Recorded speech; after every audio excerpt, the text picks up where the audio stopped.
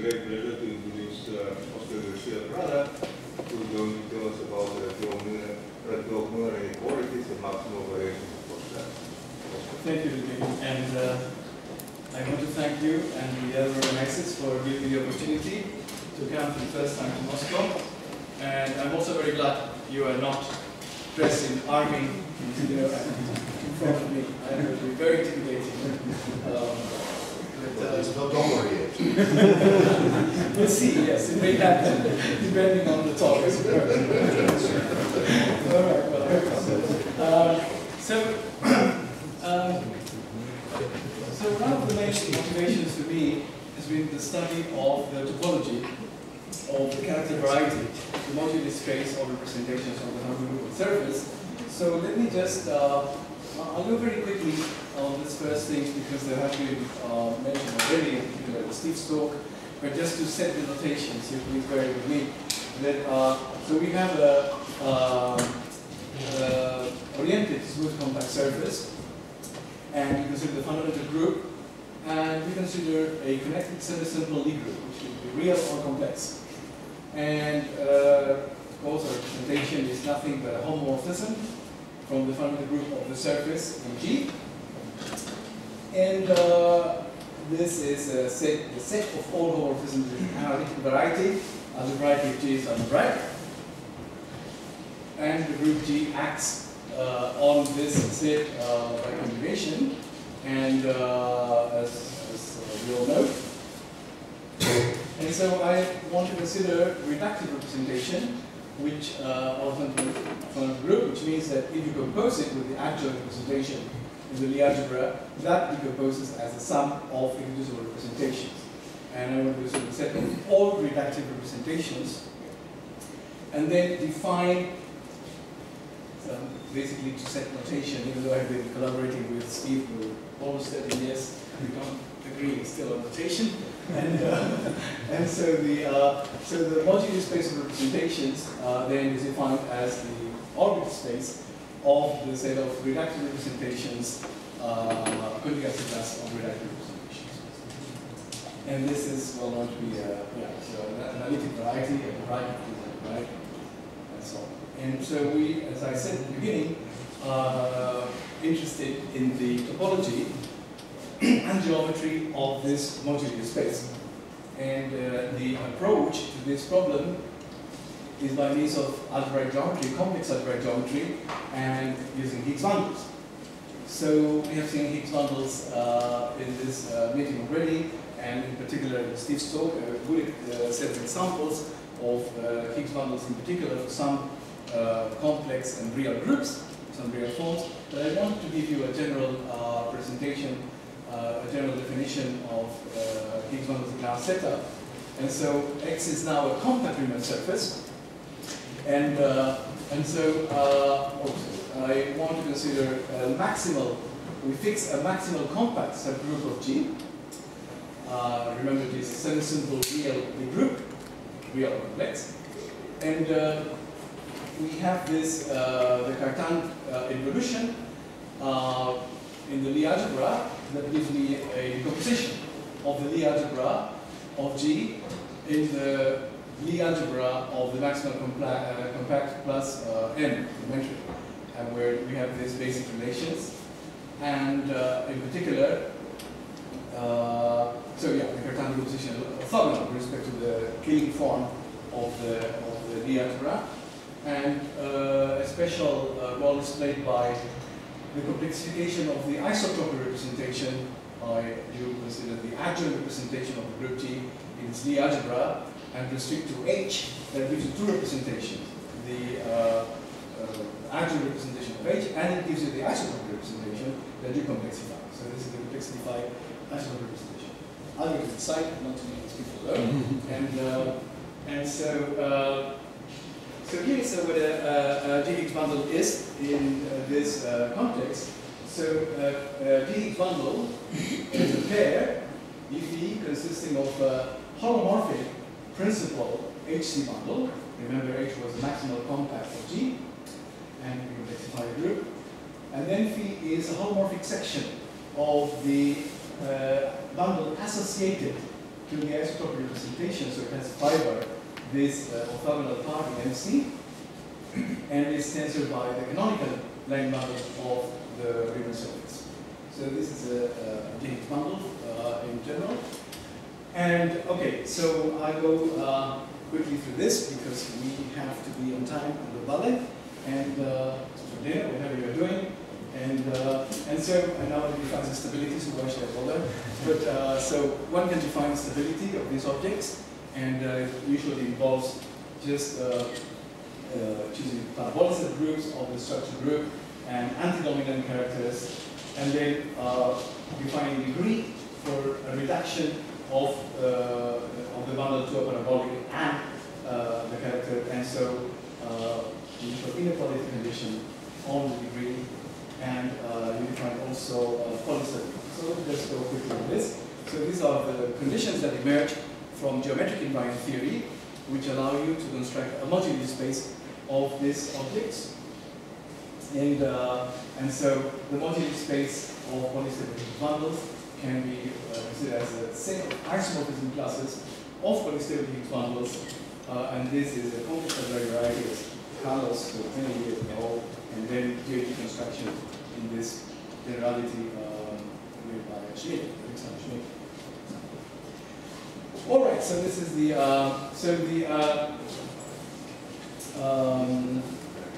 so stability emerges from GAT, as I said, but it also emerges as the necessary and sufficient condition to prove the existence of solutions to the self-Violate equations. So this is if you have a Higgs bundle, if is polystable, if and only if there exists a reduction of a structure group.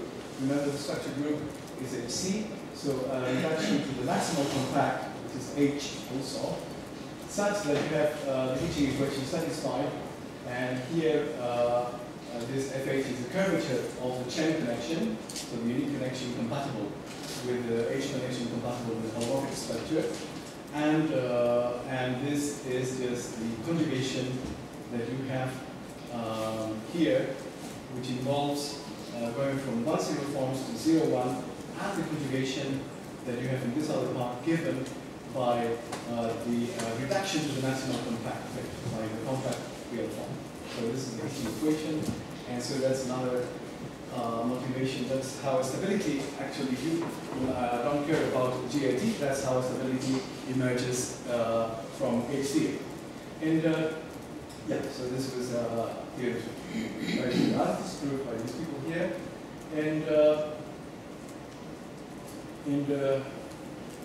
Right, so the important fact that has been mentioned several times now is that if you choose on the smooth compact surface a complex structure, so making the compact Riemann surface, then there is homeomorphism between the moduli space of representations and the moduli space of the Higgs, right? And this is the tool we are going to use to study the topology of the character variety. The topology is the same as the topology of the moduli space of the Higgs bundles.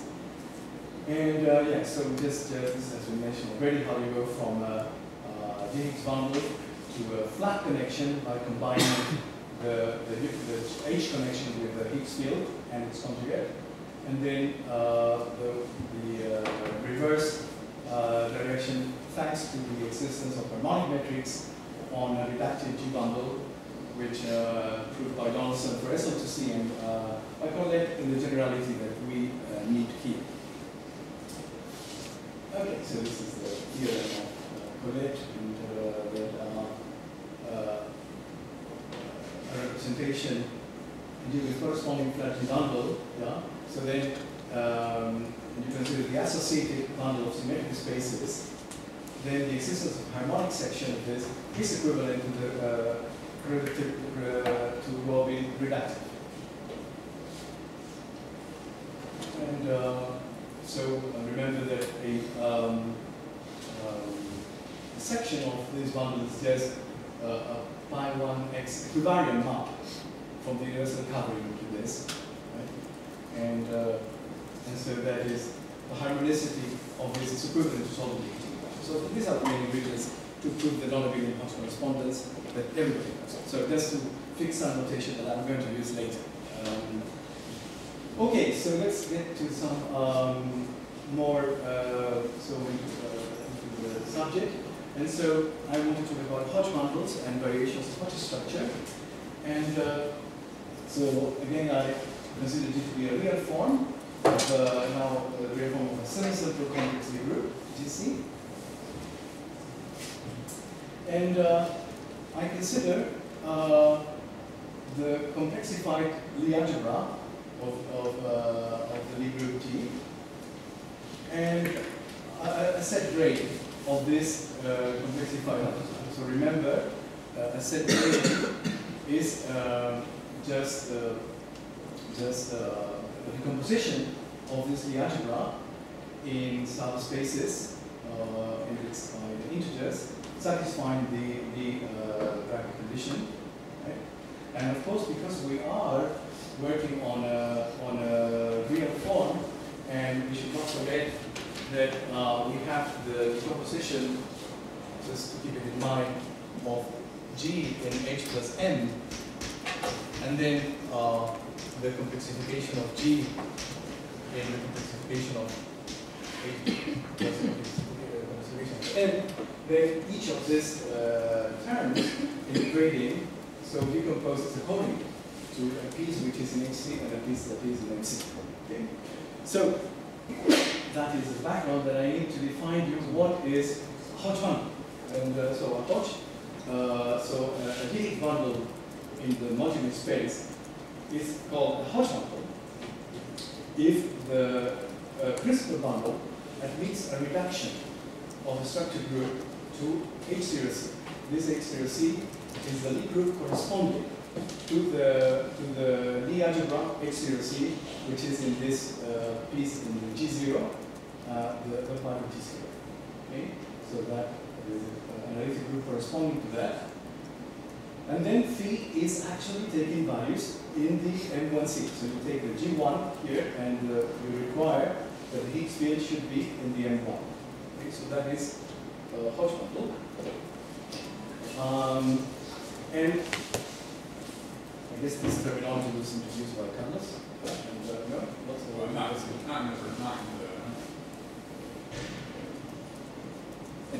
so this is there are many reasons. Not in the principle, okay. Well, this is in any case good reasons to call this Hodge bundles. And for one thing, let me not go ahead. And I'm going to go ahead of what I am going to say, which is that why I'm introducing these objects is because, remember, there is the natural action of CS star on the modular space of the Higgs bundles by scaling the Higgs field, multiplying by lambda. And so the important fact is that the point, if we in the modular space is fixed, and the CS star action even only if it is a Hodge bundle. And so that's why so Hodge bundles are the fixed points and the CS action that one has in the modular space. And so this is a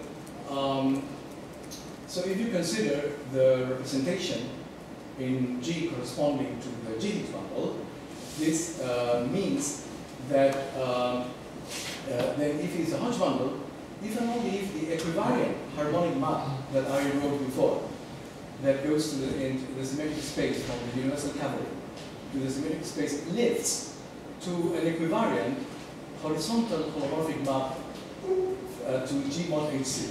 So this is a homogeneous space. In general, may not have a complex structure.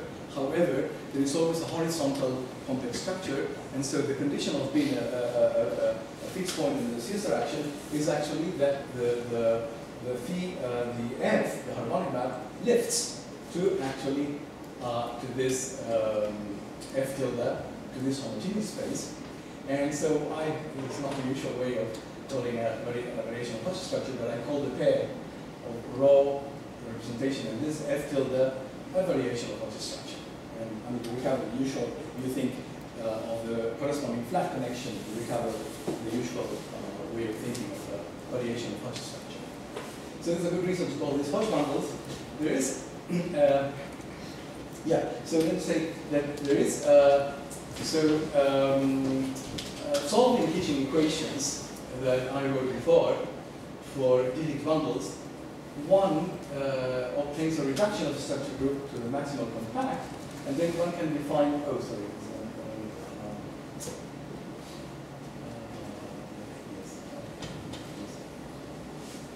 so one can define this function that Steve already mentioned, that from the modular space that takes the L2 norm of the Higgs field.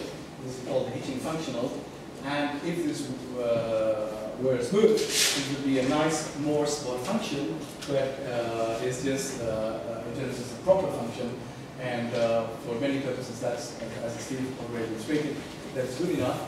In some cases this is actually smooth, and so this is with exceptional cases, and this is a really not Morse function.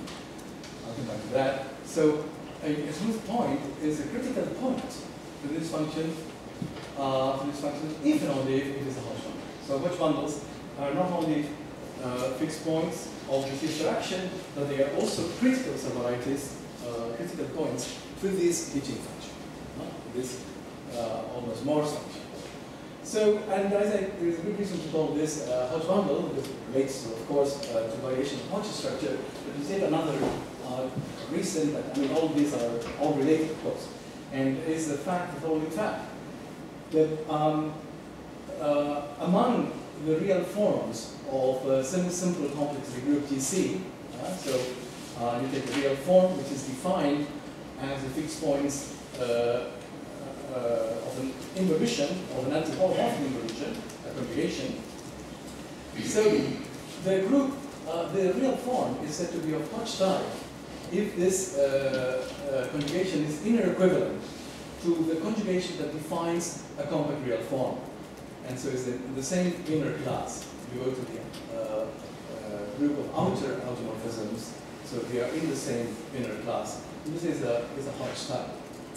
And in that situation, actually, so if G is a group of Hodge type, and H is a maximal compact group, then remember that a period domain is a G homogeneous space G mod H0 equipped with a homogeneous complex structure, where H0 is actually the is a subgroup of H, which is the H centralizer of torus in H. And so what is special about this is that you have a period domain, so you're in this situation, in particular you have a group of Hodge type, then there is a canonical separating of the complexified Lie algebra,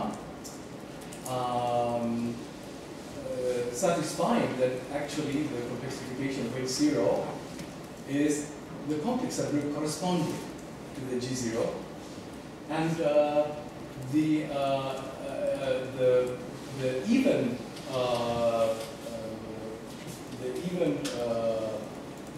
subspaces, I mean indexed by K even, are in HC, and the ones indexed by odd are in MC. So it's very special to these groups of Hodge type, and so we would refer to this whole package sometimes as a Hodge structure on the group G. I have seen this in Carlos' film, so he really refuses to. But the one where you have an arbitrary H. Okay, yes, but I mean, but in fact, what happens is that what was I going to say? Yeah, I'll come back to what I was going to say. But let me just say some examples of groups of Hodge type and Hodge structures. A very important example is the case of groups of remission type. This is when the symmetric space corresponding to G is scalar and is of Hodge type. And a particular Hodge structure is just a very important Hodge structure, is taking H0 to be H itself. And so the period domain is the symmetric space itself. I mean, this is, you know, in the Hermitian case, the symmetric space is actually complex, and so that is, yeah, so that's the bigger domain for this, in a sense, trivial sort of Hodge structure.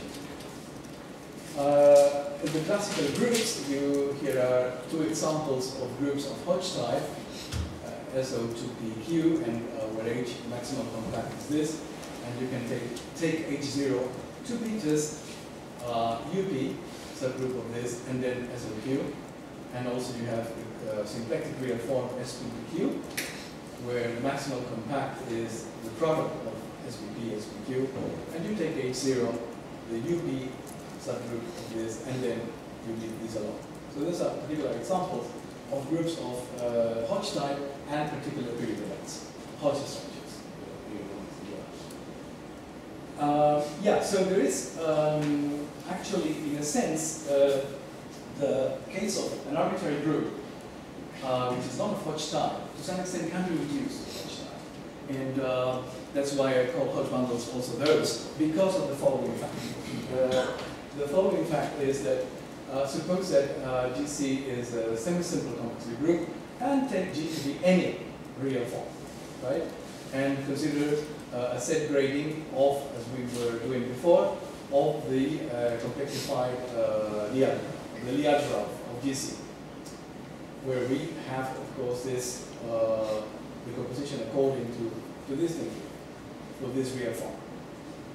So then what happens is that there is actually another real form, G prime of GC, which is of Hodge type, such that the even part of the grading are in H prime C, and the odd are in N prime C.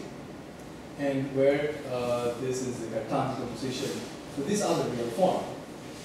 And so then you can combine, or you can consider the intersection of the original Lie algebra with this one of Hodge type, and we call this G hat, and construct, yeah, so it's a real Lie algebra, and the complexified algebra is given by, has a set grading, which is this one in here, which in the even parts you just take the H's, and in the odd parts you just take the M's. And this G real form is of Hodge type for G hat, for this complexified group C.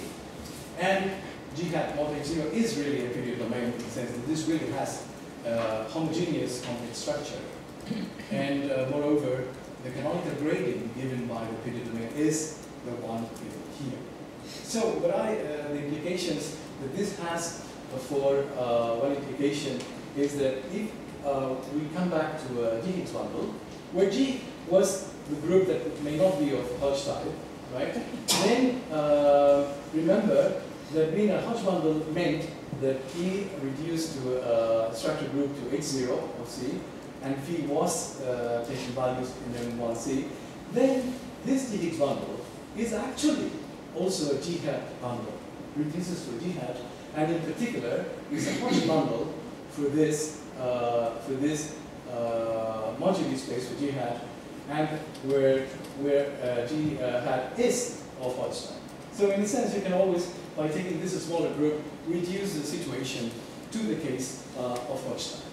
This, for certain purposes, is enough. For other purposes, it is not. You have so that tells you that the monogram representation of the representation is in G hat. Absolutely, yes.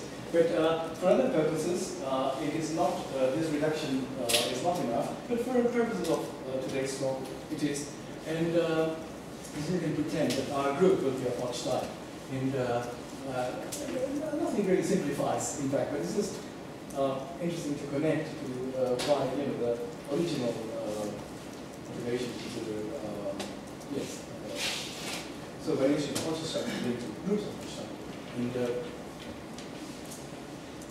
okay, so now why am I interested in this fixed points under this interaction? Okay, different people have different interests, but it is because these fixed points encapsulate the topology of the moduli space of GX bundles. So, so this, what do I mean by that? So in particular, For example, for the case of GLNC, and you take the case, the coprime case, meaning that you think in terms of vector bundles, and the degree is coprime, so the moduli space in that situation is smooth, and the Hitching function is really a true Morse function, right? And by using Morse theory, so by doing Morse theory, Hitching in his original paper, first paper, Higgs bundles, computed the Betty numbers of the moduli space for n equals 2, and then years later gotten for n equals 3, and more recently for arbitrary n, there's a recursive formula that in papers with Hangel and Schmidt, for arbitrary n, which goes by identifying the Hodge bundles, computing the motive of this moduli spaces, and then from there one can localize to find the motive, the topology of the whole moduli space. So this is an ideal program that we would like to carry out for any group, except that most of the time the moduli space of the Higgs bundles is not smooth, and singularities is then a problem to do that. But there are maybe ways of overcoming this, I hope, in the future. But so that's one of the motivations to study this fixed points. So I can formulate this as a long-term goal, a dream that to study. So we want to study systematically the moduli spaces of Hodge bundles of different types and compute their topology, right? With the hope of localizing this topology of the moduli space of Higgs bundles for arbitrary G. But today there's a more modest goal, which in a sense is because of what actually has been mentioned in the previous talk with Steve, that if in any case it's good as far as identifying components is concerned, and as a proper function and so on, then it is good enough to actually carry out this program, at least as far as connected components is concerned, which is trying to give an answer to Carlos' question in an intrinsic way. Because it is true that if you look in what has been done, so basically all the classical groups in a case-by-case situation have been done, except the non-maximal Toledo thing and so on. But we want to have an intrinsic approach to tackle this problem, and this I will today talk about what is the machine to develop this, and in particular to detect, in general terms, in an intrinsic way, these higher tabular components, and that appear in the cases that have been mentioned and other cases. So that's the goal, and so, but to do that, I have to tell you something about pre-homogeneous vector spaces. So, must confess I was not familiar with this theory until relatively recently, and so I don't assume that everybody is familiar. But so this has turned out to be a crucial tool to tackle this problem. And so this is a theory introduced by Mikio Sato, and there's this seminal paper of Sato and Kimura, where these are classified. And so here now G, be aware of the change. G is now a complex reductively group, right? And so this is what a pre-homogeneous vector space for G is a complex finite dimensional vector space, together with a holomorphic representation of G on B, such that G has an open orbit in B. And it turns out that this orbit is unique and dense. So we have G acting on this vector space, finite dimensional vector space. If there is an open orbit, we call that a pre-homogeneous vector space. So here's some facts. I will list a number of facts that will be relevant to us about pre-homogeneous vector spaces. They are results, theorems, and so on, but I will just, definitions, I will just list them in a sort of a, so I say homogeneous way, pre-homogeneous way. So let me be a pre-homogeneous vector space for G with representation of rho. So a crucial ingredient in here is a non-constant holomorphic function on V. It's called a relative invariant for the action of G if there is a character of G, right, such that when you evaluate F in G acting on X, so it doesn't, it's not invariant, but it's invariant up to this character acting on G. So this is a relative invariant corresponding with corresponding character chi, right? And this is now consider the open orbit that we said that exists because by definition it's a pre-homogeneous vector space, and consider S to be the complement of the open orbit. This is called the singular set in B. And so you say that, and this will play a crucial role in our theory, that a pre-homogeneous vector space B is regular if the isotropy subgroup for every point in the open orbit is a reductive group. So this is a regular pre-homogeneous vector space, and this pre-homogeneous vector space will be crucial. So, in addition, I repeat that the generic isotropy, generic meaning a point in the open orbit, is actually reductive. Okay, so what else? Some basic facts. So a relative invariant is up to a constant multiple uniquely determined by the corresponding character. Very easy to prove this. In particular, from this you prove that any relative invariant is actually a homogeneous polynomial. Right? So these are relative invariant are homogeneous polynomials. And the existence of a relative invariant is actually can be characterized in terms of the singularity set, the complement of the open orbit, having an irreducible component of codimension 1, having a hypersurface. So that is the crucial condition for existence of relative invariant.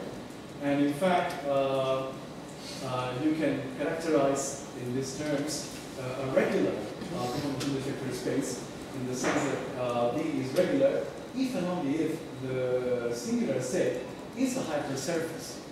And moreover, if you actually write this, decompose this hypersurface in the union of irreducible components, then for every irreducible component, which is of course a hypersurface, there is a character, chi I, and a corresponding relative invariant, which is precisely defined by the equation that gives you the irreducible hypersurface. So this relative, what I call fundamental relative invariants, are given by the function, by the polynomial that defines the irreducible component. And there's always a character that for which that is a relative invariant. And the number of this relative fundamental relative invariants is in fact coincides with the number of irreducible summas, and G irreducible summas in V. So if V is irreducible, then there is just one relative invariant. All right. What else?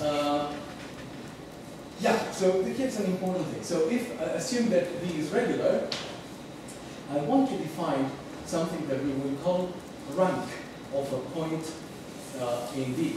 And so consider a rank with respect to a relative invariant and the corresponding character. So it's a rank for associated to a relative invariant with a given character. And so to do that, so consider such a relative invariant with corresponding character chi, and polarize this homogeneous polynomial to get an R-linear map.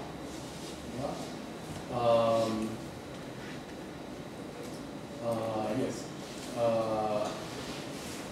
R in the degree of the yes, in the degree of this. And so right, of a homogeneous polynomial. So this is the usual way how you polarize a bilinear form and so on.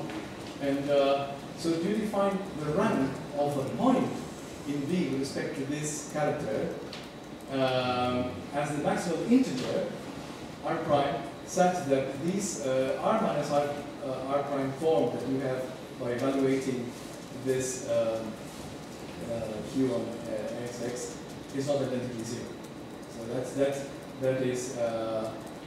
So that is in particular if x is a point in the open orbit, the rank is nothing but the degree of this polynomial. And sometimes we refer to the rank of this pre-homogeneous vector space GB with respect to chi as the degree of it. This relative invariant corresponding rank. Okay, so this notion of rank will be very important, and we will see we'll generalize the notion of rank in a symmetric space. Right? In the yeah. Sorry. Yeah. Okay. So there is an important class of pre-homogeneous vector spaces that are relevant to us. This general was just in the general statements about pre-homogeneous vector spaces, but there are an important class which is obtained as follows. Consider G to be a complex semi-simple algebra, and remember, as we already saw, a set grading of G is now complex, yeah? Is a decomposition of G in these GK subspaces with this bracket condition, so a set grading of the algebra. And so, a set grading of G defines actually a parabolic subalgebra of GC, which is given by just taking the positive pieces, right? And in fact, any set grading is defined by a parabolic subalgebra. So, so these gradients are basically given by this parabolic subalgebras. So here is the important fact, which goes by the name of Weinberg's theorem, which is that let G be a complex algebraic group with a graded the algebra G, graded like this, and let G0 be the analysis of group of G corresponding to the algebra G0. G0 is a Lie algebra because of the bracket condition, of course. And so then G1 is a pre-homogeneous vector space for the adjoint action of G0. In fact, G1 has only a finite number of G0 orbits, and hence once, so one of them must be open. As a matter of fact, there is no difference in G1 or the others. All of them are, all the GJs, GKs are actually pre-homogeneous vector spaces. So that can be deduced from proving that for G1. So these are the class of pre-homogeneous vector spaces that will be relevant to us. And these pre-homogeneous vector spaces are called to be of parabolic type because of the vectors they come from a parabolic type. I'm going too fast, so please feel free to ask questions. So these are the pre-homogeneous vector spaces that will show up in our study.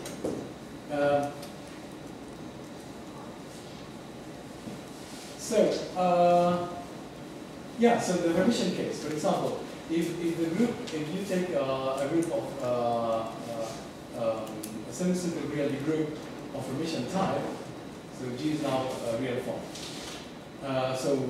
Which means remember that G mod H is actually a scalar. Then if this is a rectangular position, so N has a complex structure, that is precisely the Hermitian condition having a complex structure. And so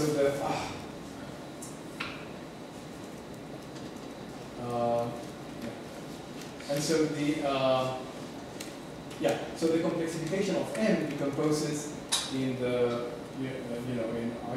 so the eigenspaces for I and minus I, M plus and N minus, and so the representation of HC on M plus is a pre-homogeneous vector space. So this is a particular example of pre-homogeneous vector space of parabolic type where the grading is given like this. Now, moreover, so the regularity condition that I said is important is a generalization of the more familiar condition of being of tube type, is more familiar in the context of permission symmetric spaces. So n plus is regular in the sense that I just defined the regular pre-homogeneous liquid space, if and only if the symmetric space is of tube type. And this means that the symmetric space here is, sorry, this is a mistake, I'm going to say biholomorphic. So it's biholomorphic to a tube over a cone. More concretely, the cone is a non-compact duo of the Schiller boundary, which is, in this case, in order to be of tube type, is the symmetric space of compact type. So this is just for the people that know what this is, and this symmetric spaces, Hermitian symmetric space of tube type, are generalizations of the Poincare disk. The Poincare disk admits a realization as an upper half plane, so we are talking about symmetric spaces whose corresponding bounded symmetric domain has such a realization, similar to the upper half. Yeah? So this is a tube condition, and so the tube condition is equivalent to being regular as a pre-homogeneous open space. So in this situation, if G is simple and of tube type, then n plus is irreducible, as we know, and the determinant that exists in this situation is the relative invariant for the action of H C on n plus, which corresponds precisely to the Toledo character. And the rank of this pre-homogeneous vector space with respect to the Toledo invariant is exactly the rank of symmetric space. This is what I said before, that this notion of rank generalizes the notion of rank of a symmetric space, of a Hermitian symmetric space. Okay, so now assume that G is of Hodge type. Remember that this is something that we can assume as for what I explained before, and that we have a Hodge structure as I was explaining there, and so this is a subgroup of H and a set grading whole package that we have. Then G1 of C is a pre-homogeneous space for the action of H C of C. It's a pre-homogeneous space of harmonic types. That's why we are studying this. And now consider E phi to be a Hodge boundary for this Hodge structure. And then consider F type be a relative invariant with corresponding character chi.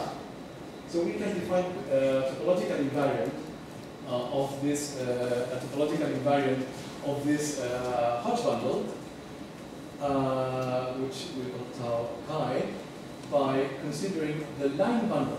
So you have a character, now we have a character of H0C, and remember that E is an H0C bundle.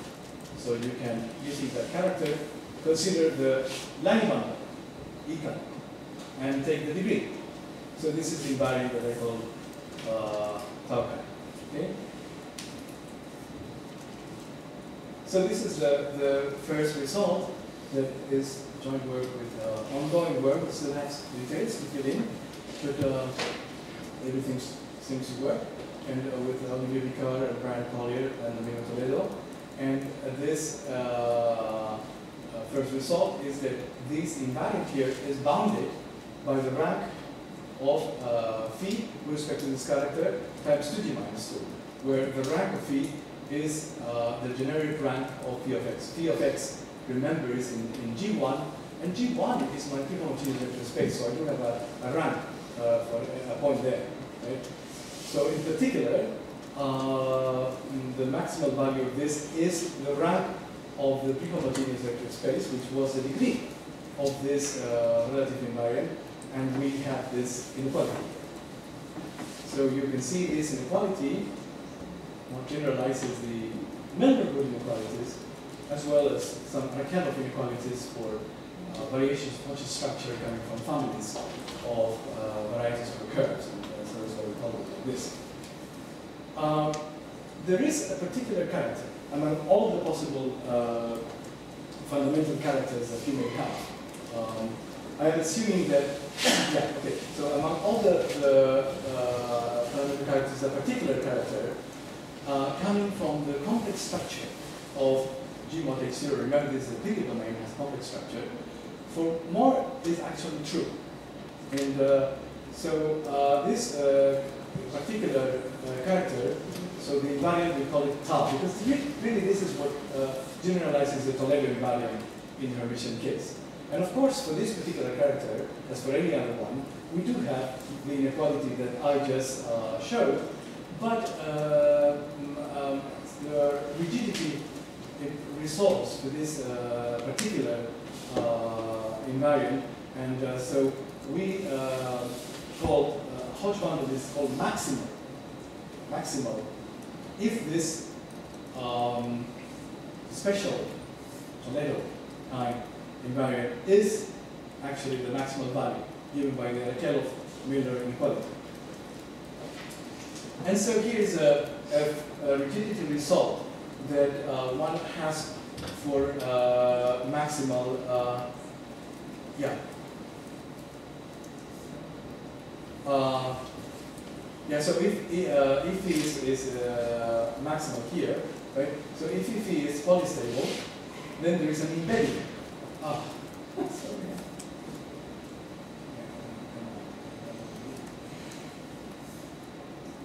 So if phi is polystable, then there is an embedding of PSL to R in G, such that up to a compact factor, a representation corresponding to this Higgs bundle is given by factorizing a Fuchsian representation, a uniformizing representation of X with this embedding of PSL to R in G. This is, in a sense, and you see this relates to actually to the hitching component in a sense, and also to the permission case. There is the whole point of my talk is showing there is a unifying scheme. But let's move on. So, is there any condition that we can put that gives that this type of representations are non-zero? Sorry? Say that again? Can you put some additional conditions that could imply that these are non-zero? I don't know about that because I don't know what you mean by material. It's not familiar for the fact, but well, that I don't know. Yes, I don't know. I mean, you see, this is post-material groups, and the in particular the ones coming from algebraic rights or groups. So, I mean, this is what general. Maybe I don't know. So, but then here's another rigidity result that sort of is what we call K correspondence. So if he is a maximal Hodge bundle, then what happens is that the rank of phi of X is actually the maximal possible rank for every point in the Riemann surface. And then the Higgs field, in fact, gives me a reduction of the structured group of the bundle E. In fact, not quite of the bundle E. I have to twist it by some group of the canonical bundle. There is a topological abstraction, but morally, gives me a reduction of E to a smaller group, which is actually, this is the isotropic group of an element in the open orbit. And so this is my bundle reduces the structure group. So phi, actually the Higgs field, is now encoded in giving me a reduction of the structure group of E to another bundle, E prime, right? And moreover, every principal bundle, H0 prime bundle, comes from a Hodge bundle with a tau in maximum. So, moreover, the stability condition for the Hodge bundle is equivalent to the stability of this principal bundle. Yeah? you can see this is telling me, this K correspondence is telling me that there is an isomorphism of the moduli space of maximal Hodge bundles of a given type with the moduli space of principal bundles, a much simpler kind of thing. But in particular, this is telling me that I can detect sort of invariants that were hidden originally coming from this new structure group. Right? So this gives me new invariants of the Hodge bundles.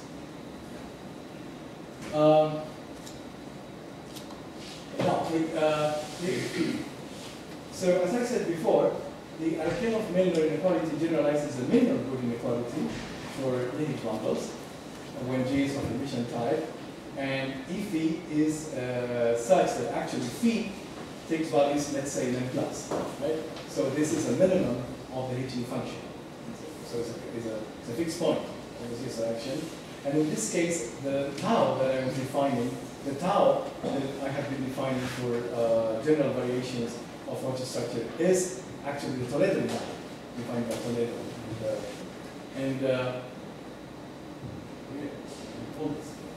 And in this situation, so what is actually true, the inequality that one has on the Toledo invariant is actually true for any semi-stable Higgs bundle, which is of this form, with a phi plus and phi minus, not just for the ones in which phi minus is 0, right? And there's a K correspondence that for every maximal Higgs bundle that was already mentioned in Steve's talk, and this goes like this: if G is a group of emission type, which such that G mod H is of tube type, then consider the G prime mod H prime the non-compact dual of the Shiller boundary. Remember, the Shiller boundary, which is a certain part of the topological boundary, is a compact symmetric space, and so there is a non-compact dual. So H is a real form of HC, and G prime is a real form, is an uncompact real form of HC as well. I mean, this is compact, it's non-compact. So there is an isomorphism between the moduli space of maximal Higgs bundles and another moduli space of K squared twisted objects to this new group, which is related to the cone of this tube realization of this symmetric space. Okay, so let me just, so more is true in principle in the case of just the Hermitian case. And so I just want to claim that we can generalize the Hermitian case to find Arakelov Milnor bounds and K correspondence for more general Higgs bundles, not just for Hodge bundles. And I would like to explain this in particular for Hodge bundles that are a minimum of the Hitching function, because this particular mechanism will be the mechanism to detect this higher triangular components. Okay, but this can be done for any Hodge bundle, not necessarily in a minimum. And I mean, to some extent. And so, what you do is you consider the stable manifold of a Hodge bundle. These are just, these are the Higgs bundles that flow to this Hodge bundle, this variation of Hodge structure. And so this actually are described by Higgs bundles of the following form. Is just the Hodge bundle here, but then you add Higgs fields that are negative. And remember, we only have odd things because we are in a group of Hodge type. So these are living here. Okay, those are the Higgs bundles that flow to the jam. And so it's a little joke here that suppose that this Hodge bundle is what we call a maximal minimum. So the minimum, it's a funny terminology, is a minimum for the Hitching function, but it's maximal in the sense that I just defined for trigonometric vector spaces and the Toledo invariant, right? So then there is a K correspondence for these objects that sends if to a pair E prime P prime where E prime is the H0 prime C bundle that I constructed before, and then the new Higgs field is obtained by bracketing the phi1 that appears in the Hodge bundle with all the other pieces. So when you do this, actually, so here's an important thing that actually does not happen for any Hodge bundle, but it happens for a minimum. There's more rigidity in that situation. If you are at a minimum, one can show that one has these isomorphisms here, right, for k less than -1. And this in particular implies you can compute that these extra Higgs fields that you get in the Cayley partner, they have actually powers of various powers of k. This may be resonating now already what Steve was explaining for S over Q, where you have different powers of the canonical bundle. And on the other hand, phi1 prime, you have to take care because it's not covered by this, and then takes values in a certain space here, and you can identify that space quite explicitly.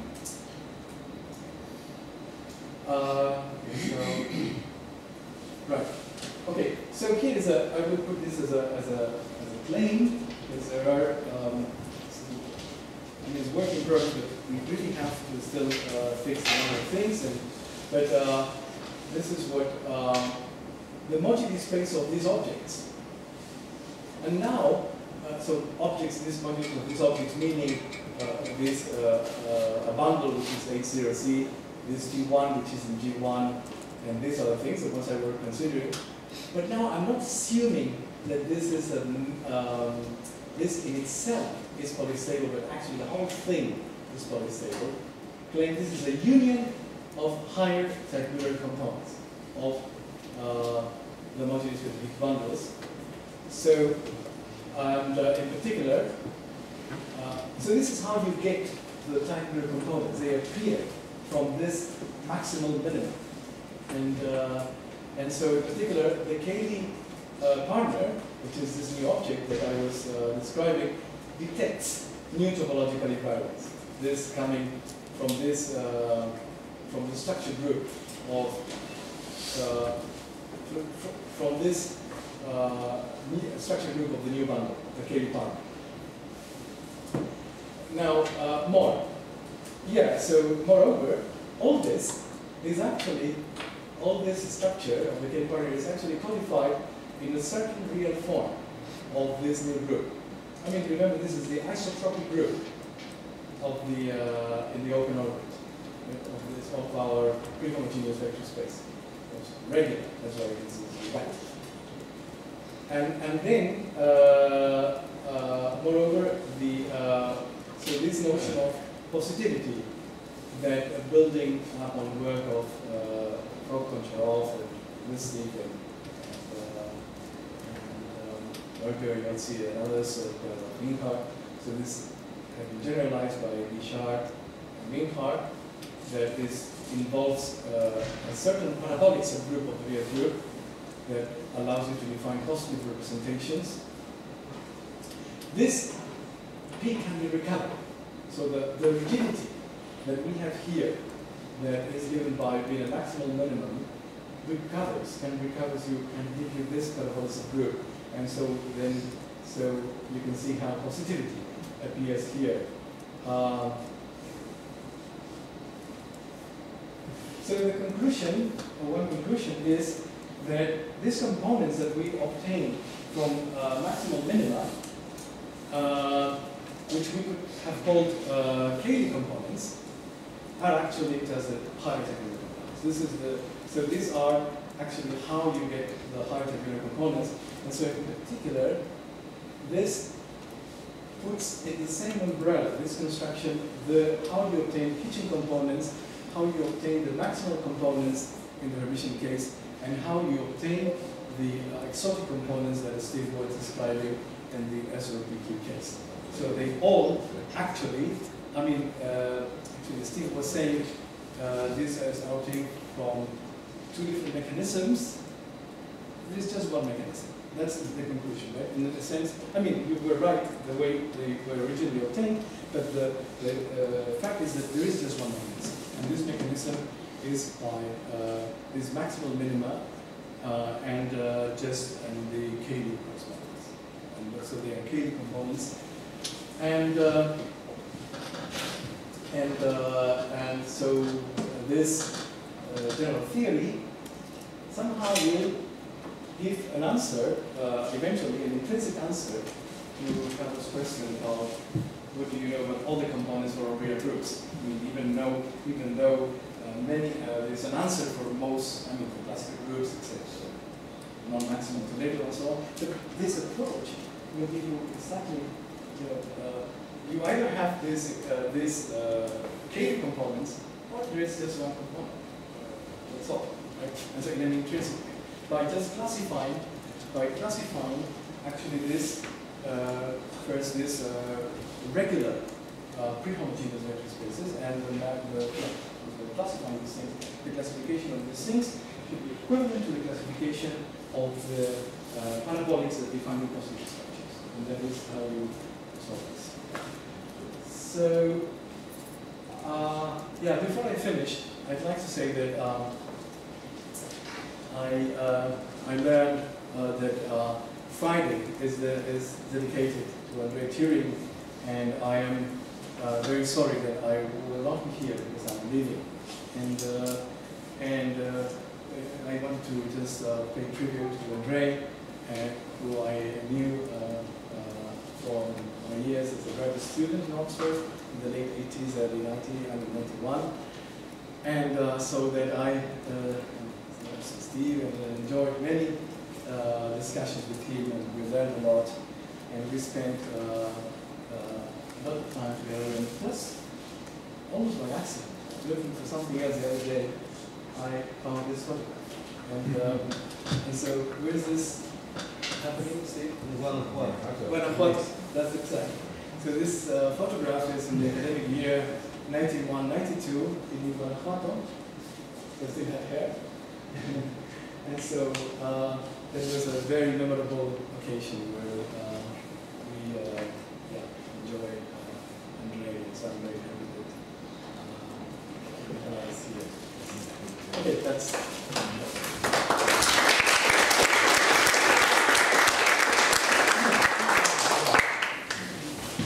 Questions?